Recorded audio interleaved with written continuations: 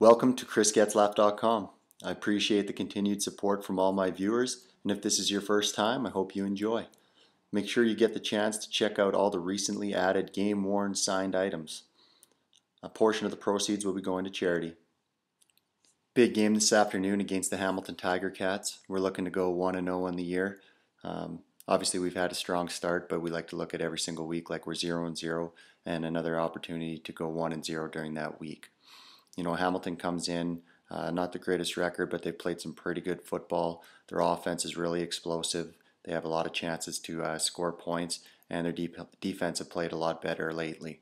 So we got a challenge ahead of us, but they're coming into our home crowd. They got to come in. We got extra seats in the stands. It's going to be rowdy and crazy. This morning it was a little rainy and that, but it looks like it's going to clear up nice for game time, and everyone's getting really jacked up for the game. Well, we jumped out of the gates 3-0 again this year. We've got to make sure that we don't repeat the same thing as last year. I think we have more of a veteran group, veteran presence in the locker room that's going to make sure that we stay humble and stay on task and keep this thing rolling. Today's going to be a tough game as always.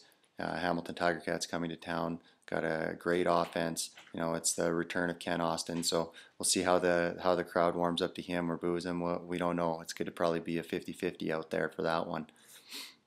We've been playing really, really good football. We're putting up a lot of points. Defense is doing what they need to do to get off the field and get us back on there. A lot of it I think we got to put on the back of our O-line. They're playing amazing, opening up holes.